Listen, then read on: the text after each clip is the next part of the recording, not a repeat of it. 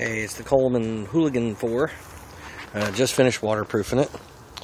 I have taken the lines off that they're provided and replaced it with nite reflective cording. Colman is guilty of a little bit of false advertising because this is not a one-pole tent setup. It has 4 in it. 1, 2, 3, 4. So you got this pole here for the front of the fly, 2 in the center because it's a dome, and then there's this little window back here.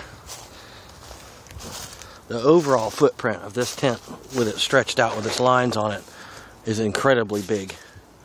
Inside of the tent, my finger, it's an extremely large tent for the Hooligan 4.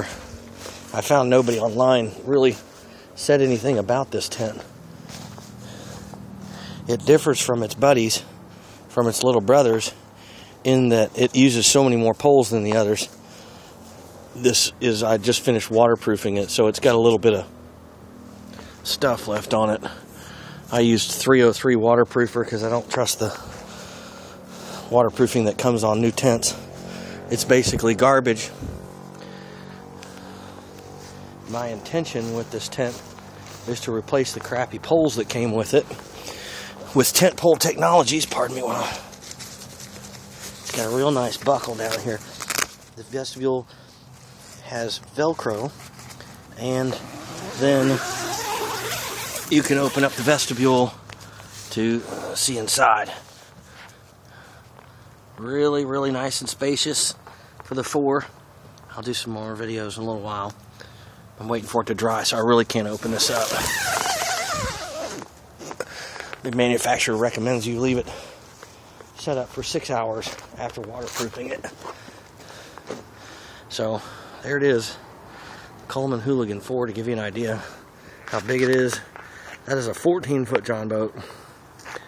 That is the Hooligan 4. Again, 14-foot John boat. Put it in the background, I guess. Now we're looking at the Hooligan 4 right there. So far, I'm pretty pleased with it. This is the first time I've set it up. Kept it in the bag. I've been modifying it in ways like changing the crappy lines out on it. I got some MSR tent stakes for it. So far, it's proven to be a good investment for $80 shipped. Everything seems to be built very solid, minus the poles. The poles are garbage. I'm going to replace the poles. It's worth the $100 investment to replace the poles.